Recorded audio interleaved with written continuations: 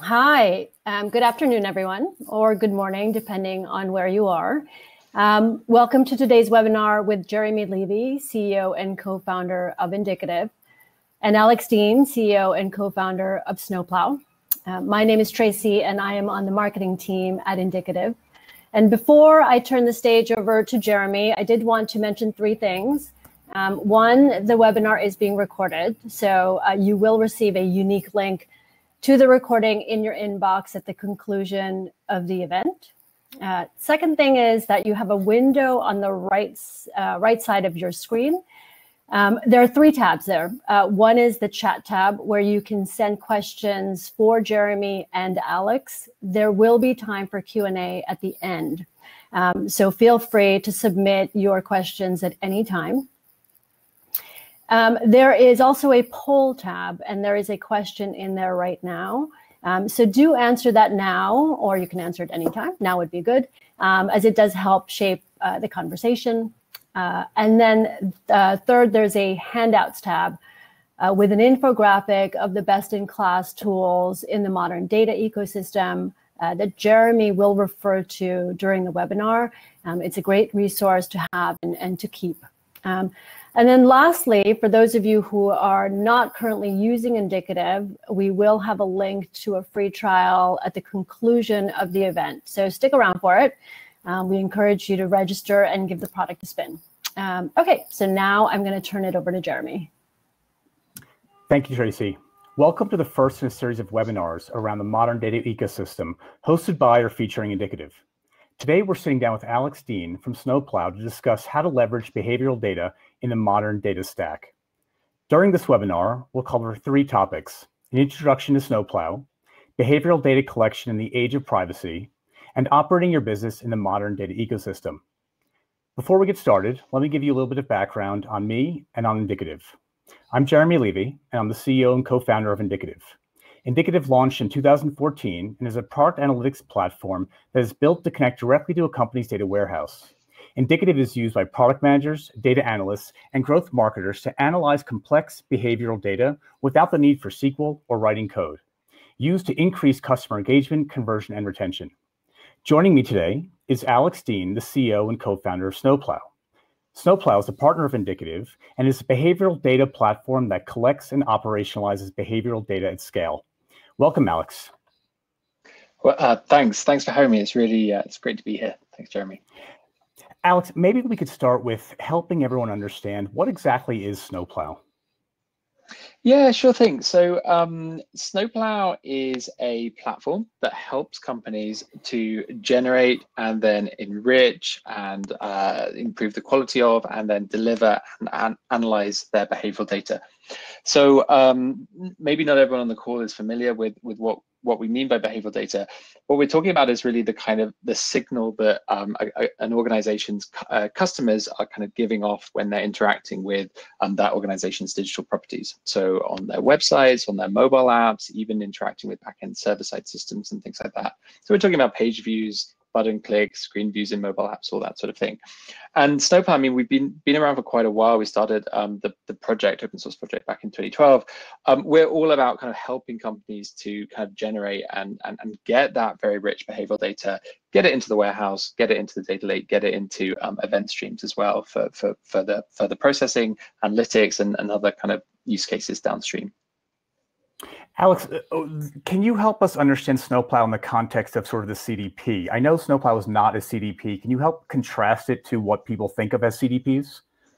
Yeah, sure thing. So there's sometimes a bit of confusion on that, but it's important to kind of explain the differences. And I think the point of confusion is that our primary data source, the data that we care about deeply at Snowplow, behavioral data, it's often a kind of a data source that CDPs use. So CDPs kind of trying to bring in all sorts of customer data, basically for marketing teams to then meet their needs with, typically in a kind of packaged way.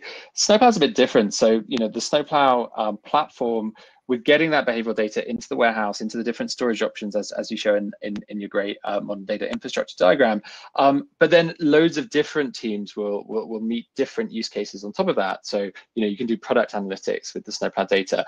You can do fraud detection. You can do churn prediction or churn reduction.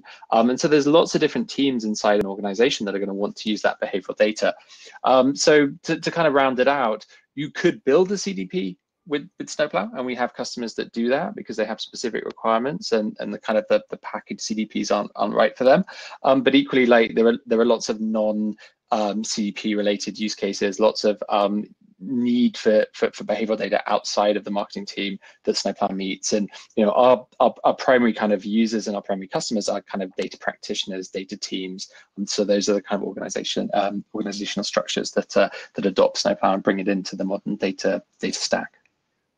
So, I've been aware of Snowplow since you guys started in 2012, even frankly before Indicative was started in the data system, the data ecosystem. And your approach has always appealed to me personally as a technologist. I always thought that the idea of both owning your own data that Snowplow provides for, as well as the fact that I am able to own, to some extent, part of my infrastructure by way of the fact that Snowplow is open source, really resonates with me personally. Can you tell us a little about how you start, or why you started Snowplow, and how the open source aspect of that model has impacted the business?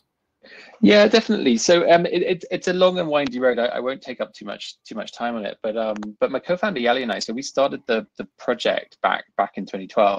So we've been doing quite a lot of consulting for businesses in the UK, and we've been doing kind of marketing analytics for them, some product analytics, some customer analytics.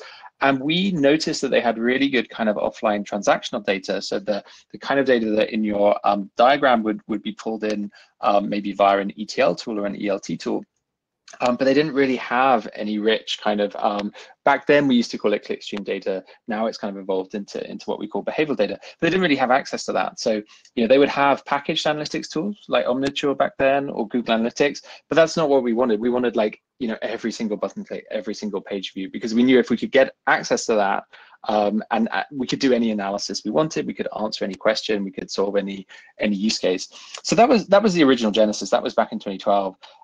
And so we spent the first few years, 2012 up to 2015, kind of finding that project community fit, kind of bringing that together, listening to the market, figuring out what people wanted Snowplow to do. And then we kind of started commercializing a little bit later, kind of 2015 onwards. Got it.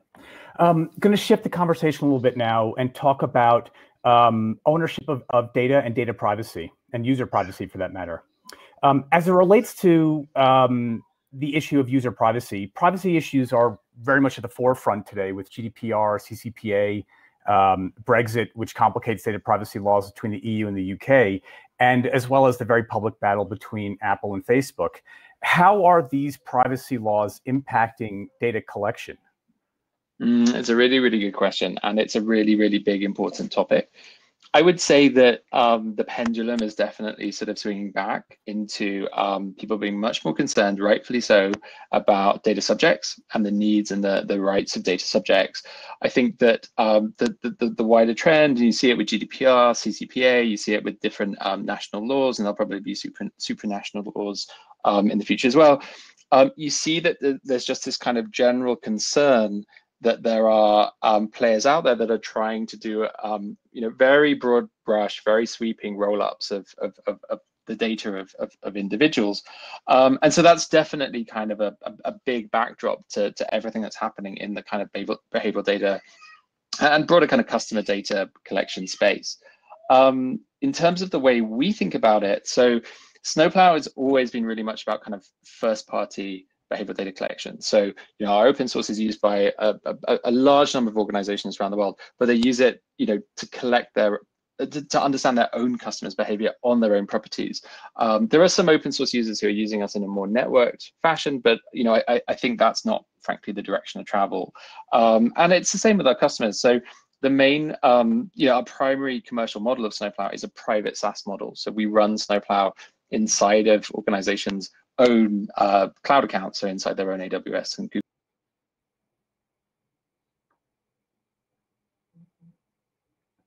Alex, did we lose you? All right, let's give Alex just a moment here to see if he can reconnect.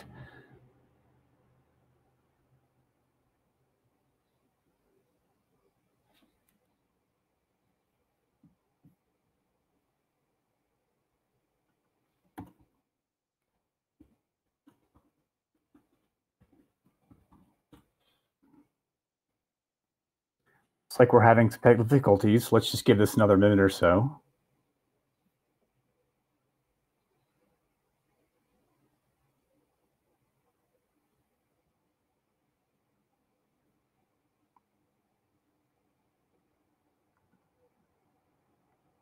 Apologize for the issues here, everybody. Let's just give this another minute or two, see if we can get Alex back on.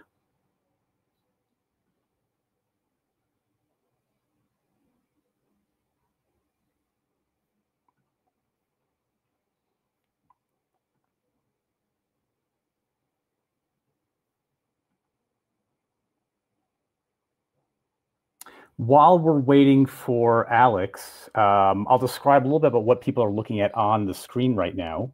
On the screen is a infographic that we created that describes modern data infrastructure. As the data warehouse has become more of the center of the data warehouse inside of businesses and organizations, there have emerged many best-in-class solutions that provide functionality such as Snowplow in terms of helping to collect and put behavioral data directly into the warehouse, as well as the tools to help manage data within that data warehouse, as well as tools to help operationalize, perform analytics on, and help get value from data.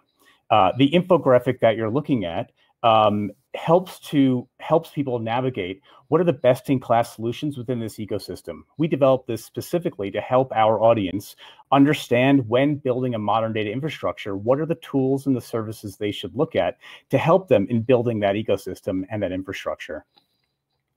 I think we'll give Alex maybe another 30 seconds, and then we may have to unfortunately reschedule here. Again, I apologize to everyone for the issues that we're having.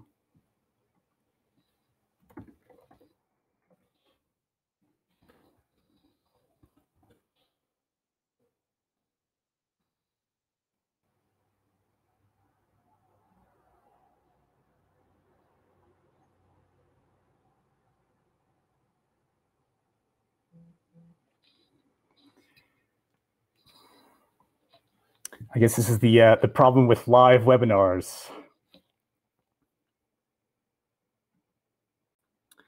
Looks like we have a question from Tutor. The question is, I was under the impression that Indicative also provides functionality to record user behavior. Is that correct? Tutor, yes, that's right. Indicative has the ability to connect directly to a data warehouse as well as collect that data as well. Or Alex, looks like we got you back. Wonderful. Sorry about that. I'm not sure what happened there, but yeah, it's back. It's back. And yeah, sorry, where were we? No, I'm glad you're back, because I was about to start telling jokes, and I'm sure nobody wants to hear that. So sorry. Okay, so yeah, maybe let's just try to pick it up where we left off. We were talking about data privacy and how that's impacting data collection, and you were talking about first and third party cookies. Maybe you could explain what the difference between those actually are, why they matter to our audience, and how Snowplow is uniquely positioned to be able to help companies when browsers are changing restrictions around these types of cookies. Yeah, sure thing, Jeremy. Yeah, apologies for that disruption. So I think the way to think of it is that the direction of travel in the industry is nobody really wants, including the browser vendors, no one really wants third parties to be kind of collecting and tracking a lot of different users across a lot of different domains and a lot of different properties using kind of things like third-party cookies, which kind of are shared identifiers across multiple different domains. And so the direction of travel is really towards first-party collection by organizations themselves. That's okay, that's allowed, that's acceptable. But really kind of outside of that, so things like third-party cookie collection, kind of much less so. So to sort of bring it back to Snowplow, And Alex, just for clarity though, when yeah. we talk about third-party cookies, we're talking, or versus first-party cookies. First-party cookies are data that my website would collect about my users. Third-party cookies would be ones that sort of sit across many, many websites. So I think sort of the punching bag would be Facebook, for example. Every time someone has Facebook on their site, they can track you by way of third-party cookies across all of those sites. That's exactly right. And those third-party cookies are deteriorating over time because browser vendors and others are just, ad blockers and people like that are just not supportive of that approach anymore. And the other kind of approach is just a broadly pretty discredited and browser fingerprinting and local storage and things like that. It's those are all kind of sort of tracking dead ends, I think. And so yeah, with Snowplow, so you've got open source users of Snowplow obviously setting it up and running our kind of behavioral data engine, the core processing themselves, and putting that on an endpoint, their own endpoint. So behavioraldata.acme.com or whatever. And it's the same with Snowplow customers actually. So the way we sell Snowplow, I think this is what I was saying before I got cut off, apologies. We deploy Snowplow into customers' own cloud accounts, and then we're running the software for them, but it's their data collection, their behavioral data platform running in their own infra, and they'll set up their own domains and things like that. So it's first-party data collection. We're not the data controller as Snowplow. We're just a processor for people. So if customers are using Snowplow, they don't necessarily have to worry about the current issues surrounding third-party cookies and data collection from that perspective. They don't have to worry about their ability to work with their customer data to be impacted.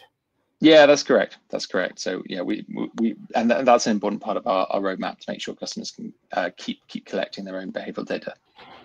Alex, while we're on the topic, I'd be curious to hear your thoughts on how you think about current data privacy legislation. So things like GDPR or the invalidation of Privacy Shield, and how that's impacting companies from where you guys sit in the ecosystem.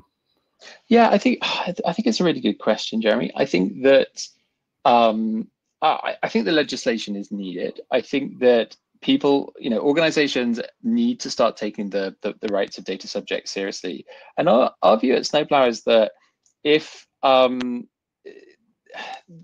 it's reciprocal, right? So if you are working hard to understand what your customers are doing, and you're using that understanding to drive improvements in your service offering to them. So you're building data products, or you're understanding like how to give them more appropriate content recommendations or product recommendations, or you're understanding kind of what are the blind spots or the cul-de-sacs in your product using indicative, for example, and then figuring out how to improve your product and improve kind of customer satisfaction.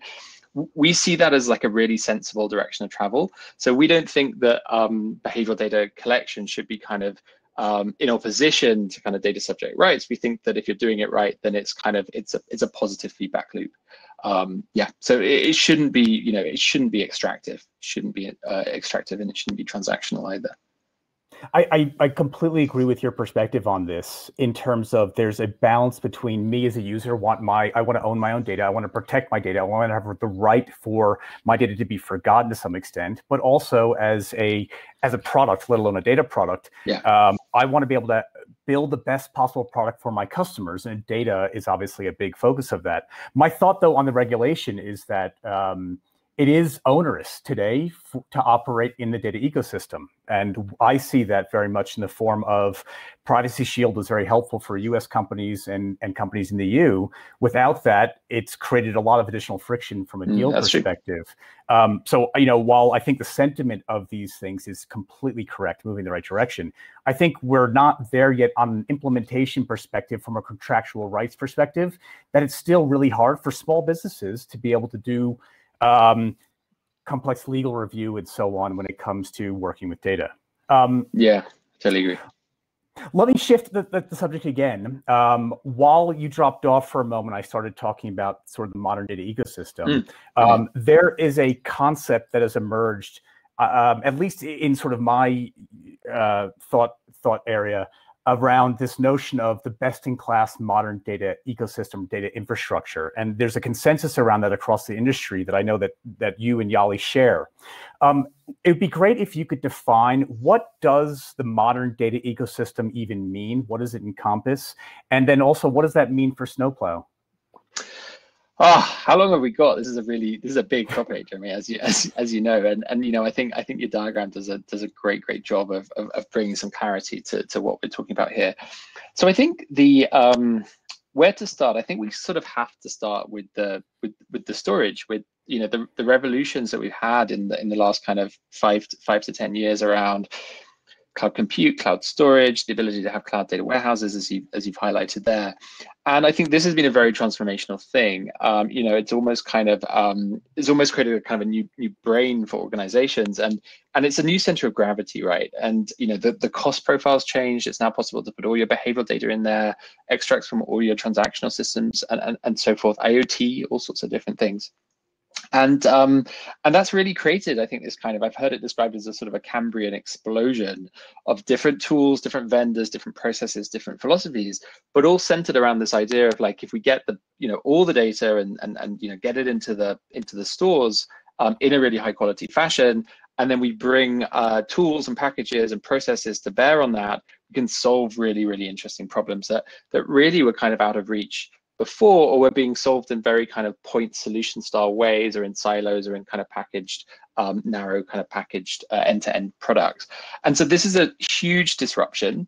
You know, in some ways, it's sort of almost like the unbundling of the data flows of the business. Yeah, we're really excited to see it happening, and to see it gathering steam, as I know you guys are. So in terms of sort of this modern ecosystem, how should companies think about approaching building one for themselves? Are there questions that they should ask themselves? Where would a company start in terms of thinking, how do I bring this notion of the modern data ecosystem to my own business? Yeah, I think that it's important to start out on the right foot, and it's a complex, crowded space. So it's kind of like, it's not obvious kind of what the right starting point should be. I think that the data warehouse or the data lake, that's an important building block. That's going to be a kind of a center of gravity. And then I think you've got to think a little bit around, what are the kind of pools of data, the pots of data that are significant and meaningful to your business, and then what are the kind of the initial kind of use cases, whether they're analytical use cases, or you know, some sort of gnarly data product that you weren't able to build or solve in a packaged way. What's that kind of killer app in a way that you want to start building to? Because you know, there are a lot of companies that just hit a certain kind of point in their data maturity, and they're like, okay, we're ready to kind of move off of you know, maybe packaged tools or marketing clouds or whatever, and start building the modern data stack. And they build it almost from a sort of a first principles, as in, you know, I need the kind of best of breed from each of these boxes, and that works, and we see more organizations doing that. But I think equally, if you can start from a use case, a data product that you want to kind of spike out end to end, I think that's a really meaningful way of doing it as well. So you mentioned this earlier in terms of when we talked about CDPs, and that companies are building their own CDPs. Do you see data warehouses and this notion of the modern data ecosystem, the Cambrian explosion of best-in-class tools, ultimately replacing the traditional packaged CDP for companies, as ease of use has become so much easier now in terms of how you leverage data within this modern data infrastructure? It's such a good question, and we talk about this and think about this a lot at Snowplow. I think that I think we'll see a mix, and I think we'll see things evolving over time. I think definitely once a company kind of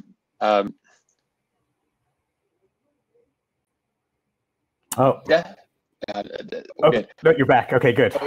I think that definitely once a company starts to productionize use cases using this kind of stack, they're going to get more confident, and they're going to start seeing that, oh, maybe I don't want to run this use case inside of that tool. Maybe, you know, because of ITP or cookies, or you know, solving this problem. Marketing attribution is a nice example. Product analytics is another good one. Solving this with the modern data stack is just going to be more specific to my business. It's going to use more data that's kind of bespoke to my business.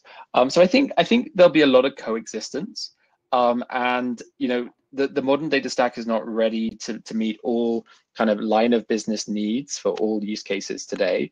But it's definitely going in that direction. And like you said, like so many people want this future to work and to keep working on that. So you think about all the the data quality guys, data observability, you think about everyone working to make the modern data stack kind of like solve kind of all the problems, meet all the use cases. So that brings up sort of another question around how people are leveraging this data.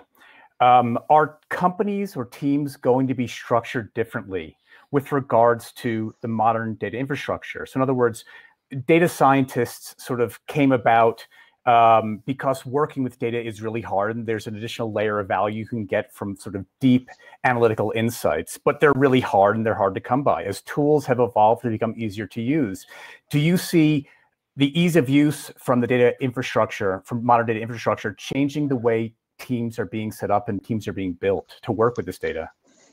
It's a really good question. We see a lot of diversity in how teams are structured and how organizations are structured around data across our customer base. I think there's a few different patterns we're seeing. So we've seen, especially in kind of mid-market and slightly smaller organizations, we've seen a central data team that kind of does all the things and so owns the whole stack and kind of works almost as a bit of a service desk to lines of business that are maybe a bit less kind of data mature and less analytically sophisticated. So we see that a lot. In slightly larger organizations, we see quite a few of these sort of data platform teams, and they're kind of much less aware of how the data is going to be used, but they're focused on kind of making sure really good quality data gets into the data warehouse or the data lake. And they look at things like orchestration and data quality per your diagram, but then actually kind of it's more like sort of the lines of business teams downstream that will have their own embedded data capability and will sort of build the data products and meet the use cases. So we see all of that. We haven't seen much of the kind of the data mesh concept yet, but we're quite interested in that and the idea of sort of splitting out sort of source and consumption domains. So that's an interesting one as well. But yeah, I think people are still figuring it out and figuring out what works for their company. And a lot of it's going to depend on kind of access to talent and how many data practitioners you have, and are they going to be centrally run? Are they is it possible to embed them into the different teams? So yeah, I wish I could give you an answer, but it seems to be very diverse and evolving quite quickly at the moment. Yeah, I think the trend that I observe is that the technical bar to leverage data and maintain it is decreasing relatively rapidly. That's true. And then the ownership of data products, data enablement is moving away from technical teams. And this is obviously not happening overnight, but more towards product teams, marketing teams, and so on, who don't necessarily have to get into the bits and the bytes. Next question, Alex, you and Yali had incredible foresight with building Snowplow. So, to the extent that Thanks. I don't know if there were other data collection frameworks at that time or platforms at that time, and certainly the data warehouse was not cheap or easy to use. In those days, it was very expensive and cumbersome. And so, I don't know if the future has sort of shaped up today the way you anticipated it in 2012. But I'd be curious to ask you, where is this ecosystem going? So, where are we going to be in the next 2 years, 4 years, 10 years, and so on?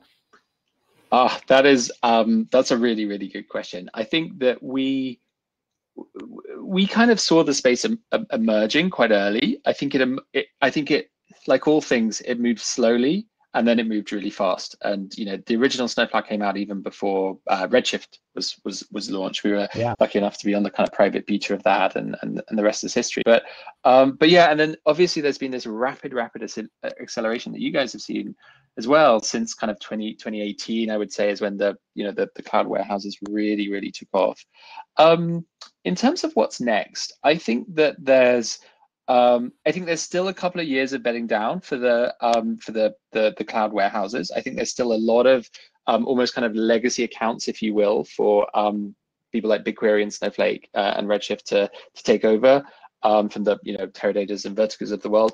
I think there's a huge kind of blue ocean of just companies, organizations that have never had a data warehouse before that they can go after as well.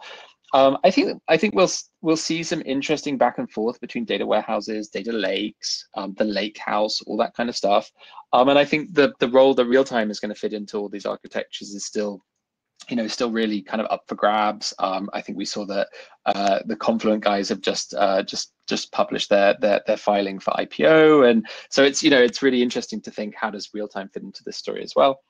I think that in the longer term, kind of more like sort of 5 to 10 years, there's some really interesting questions around, do we maintain this kind of unbundled kind of best of breed modern data infrastructure data stack, or do we start to see kind of consolidation and different pieces moving together as kind of, maybe best of breed wins certain categories and then they start to come together? I don't know. I think that data just moves so quickly that, we could see loads of innovation, all of these different areas of the modern data infrastructure for years to come. But what's your take on it? So maybe just to talk on the consolidation aspect, yeah. I think that there are a lot of sort of cycles that happen in these types of these technologies. So to explain that, we look at things like Adobe Marketing Cloud as being sort of the poster child for the monolithic proprietary stack that did, to some extent, everything, except for the fact that it was closed, in the sense that if you wanted to leverage your data, you couldn't do that. And I think that the shift that we have now to where there are best-in-class solutions, this Cambrian Explorers, and I'm going to use that from now on, by the way, has only made the ecosystem stronger, better, more efficient, and inspired so much more just evolution and growth in our area. And I think that's why, sort of this topic of the modern data infrastructure is so exciting, because there's so much happening here right now. Yeah, I think the historical benefit for consolidation in a monolithic application has been integration. It's really hard to tie all these tools together, because that requires data engineering. Data engineering is engineering, and it's work, and it's expensive, and it's often bespoke. So it's not repeatable at company after company after company. What I think, and again, I give so much credit to you and Yali, what you guys have helped pioneer is the fact that getting standardized data in an easy way into a data warehouse. Data warehouses or data lakes or data lake houses, to some extent, they all speak the lingua franca of data. They all speak SQL, and that has now become a common integration point for us. So to some extent, the integration burden has been reduced. So I think that the short answer is, I think business and economics will drive consolidation. I think it's just inevitable. But I think from a consumer perspective, all of us as consumers of these data tools, having the ability to plug and play the best-in-class tools helps everybody. It creates the space and the opportunity for companies, new companies to get created that solve really important problems and then get wide distribution through open source adoption and so on. And it's great for you, for businesses alike, because we don't get locked into an individual type of proprietary ecosystem, which are expensive to move away from and don't necessarily keep up with emerging trends. So, I have sort of two competing thoughts here. The decentralization is really powerful for all of us. As business people, obviously consolidation wouldn't be a bad thing for us either. And I think that's probably inevitable.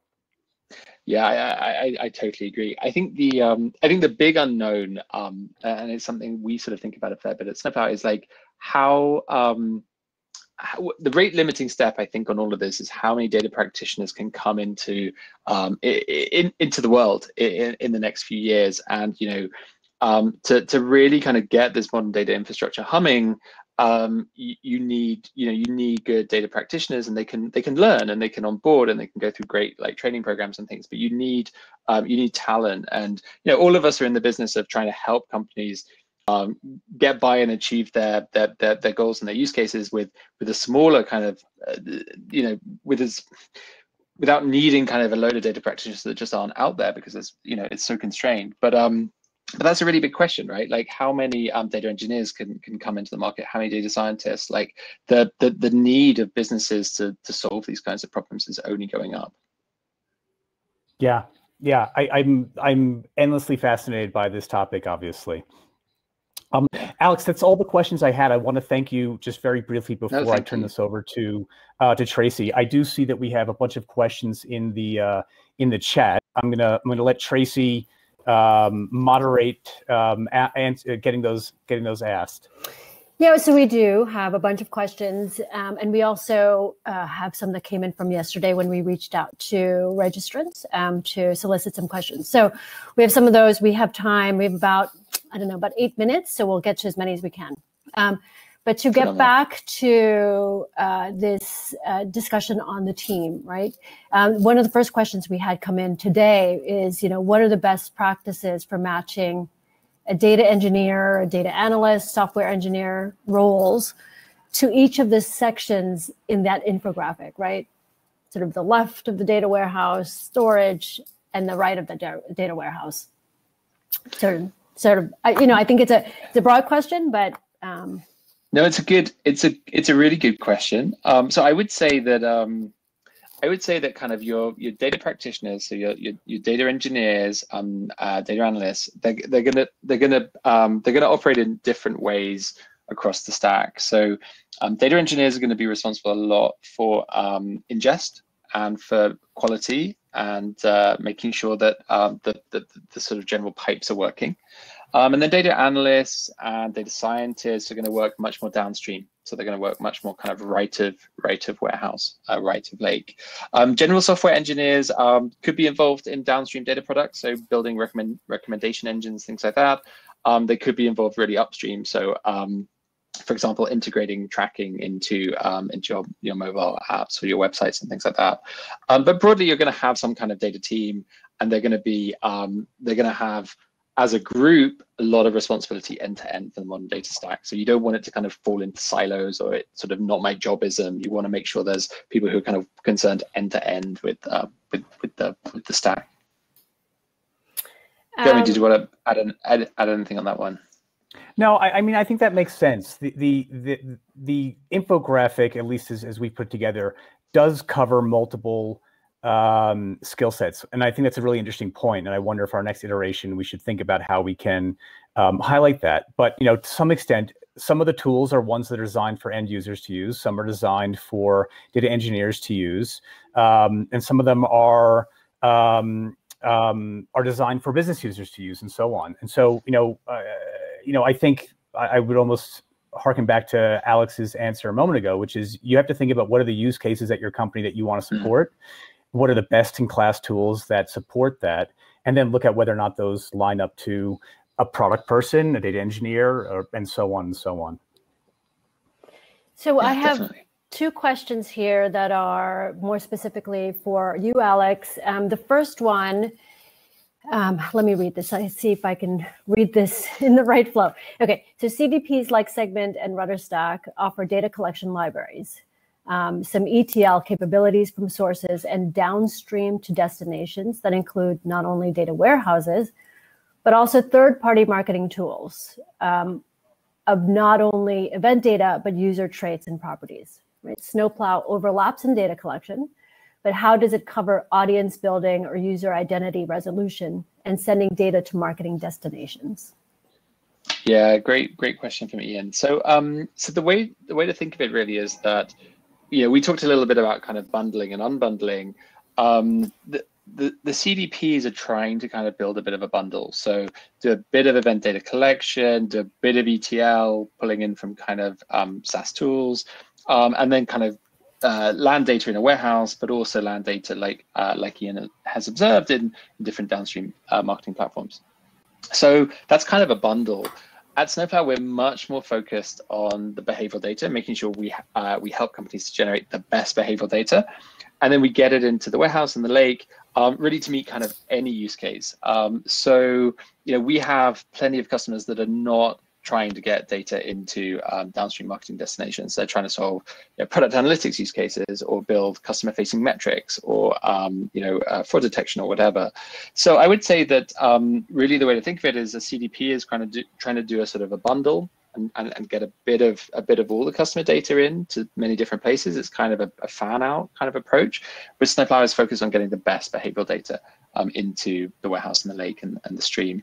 In terms of the last part of the question, so lots of our customers build bespoke audiences. They do identity resolution. So Snowplow behavioral data has all of the different IDs and identifiers in it. So loads of our customers build their own bespoke ones, and those are particular to their businesses. So they're not using the kind of simple rules of a CDP. They're building in SQL kind of their own segmentations, their own like identity stitches and things like that. And then we have some customers who are using, having done that, they're then shipping those user profiles, for example, out to marketing tools using reverse ETL, which is a new kind of category of software which is in the modern data stack and in your diagram, for example. Yeah, I think of it as you can choose the best-in-class tools to do exactly what you described. The census, the high touches, are the reverse ETL tools Alex is referring to. But at the same time, if you want to build your own lookalike models and so on, or work very deeply with the data, you can only do that in sort of this model where you have access to the underlying data. If you have sort of the package solution, you're limited to the functionality that package solution supports. And what's interesting about today is you don't have to sacrifice the ease of use aspect. The CDPs are packaged and they're easy to use because it's all under sort of one umbrella. The best-in-class tools today are just as easy, but they use your own data warehouse, something as, from a company perspective, open in terms of how they access that data that you still own and control. Exactly. Another question for for Alex from Chris. Do you have an approach to capturing, analyzing, or dynamically using behavioral data that is unique or particularly well done in your platform? Yeah, I really like that question. So this is going to be a big thing that we're going to spend quite a lot of time explaining on our website. We've started to kind of really carve out behavioral data as its own thing and started to communicate that on the website. So it's really important we explain it. So I think there's quite a few things, but mindful of time, I'll keep them fairly brief. So we have a very rich model for behavioral data. So a lot of people sort of send in unstructured JSONs. We have a kind of concept of an event plus an arbitrary set of entities. It's all JSON schemaed, so it's all structured, it's all versioned. So it's a very, very rich view of what a customer is doing. So that's an important thing. I think that we do a lot of auto tracking and sophisticated kind of context collection in the host environment. So we've been building our trackers since 2012. We came from an analytics background, so it was really important to us that we got really good kind of contextual data coming in with the events. We then do a lot of enrichment on the data that flows through. So we take those kind of behavioral signals and then we add a lot of extra metadata to them. We do a lot of kind of widening on the signal. And then quality. So we don't drop behavioral data. We quarantine it if there are issues with some of it, and we make it possible to kind of fix those issues and replay that through the pipeline. So that's really important in terms of not making sure the data is kind of accurate and complete. And then we do data modeling as well. So once the very granular behavioral data is landed in the warehouse, we have data models that run for BigQuery and Snowflake and Redshift that work with the web data, work with the mobile data, and that's all kind of done out the box. So it just means that kind of the data you get in your warehouse is it's been kind of sufficiently processed and modeled and aggregated, ready for downstream platforms like Indicative, for example. Last question from Tudor. What open source license is Snowplow using? So it's Apache 2. And the way to think of Snowplow really is the open source is what we've been building since 2012. That's all Apache 2 license, and that's our kind of core data transit layer. We call that the behavioral data engine. And then the paid for platform is that plus kind of the fabric that runs all this inside your own cloud account, and plus a kind of a behavioral data management layer. It's not an analytics UI. It doesn't give you kind of dashboards or the answers. It helps you kind of operate the platform and work with your data structures and things like that to make sure you're doing great quality behavioral data collection. Great. I know we wanted to end at 12:45 Eastern. So that pretty much wraps up our webinar today. Thank you to everyone who attended today, who stayed with us for the duration of the event, and who sent in their questions. I know we have a couple other questions we didn't get to, and we can, I'll send them to Jeremy and Alex. Thank you to Alex for your generosity with your answers and your time. Thank you, guys. And thank you to Jeremy for hosting today's webinar. The follow-up to this webinar, there is a follow-up to this webinar. So part 2 is on July 14th with a live event hosted by Snowplow. So we're reversing roles. Jeremy will be interviewed by Alex on product analytics powered by the best behavioral data. So join us for that. We'll send out an invite. You can reach us at indicative.com or follow us on LinkedIn or Twitter at GetIndicative. You can also reach Snowplow at snowplowanalytics.com. And don't forget, at the conclusion of this, you'll get a link to a free trial of Indicative. Take the product for a spin. We'd love to hear your feedback. And have a good rest of the day. Thanks so much, everyone. Thank you. Thanks, Alex. Great chatting. Thanks, Jeremy. Thanks, everyone.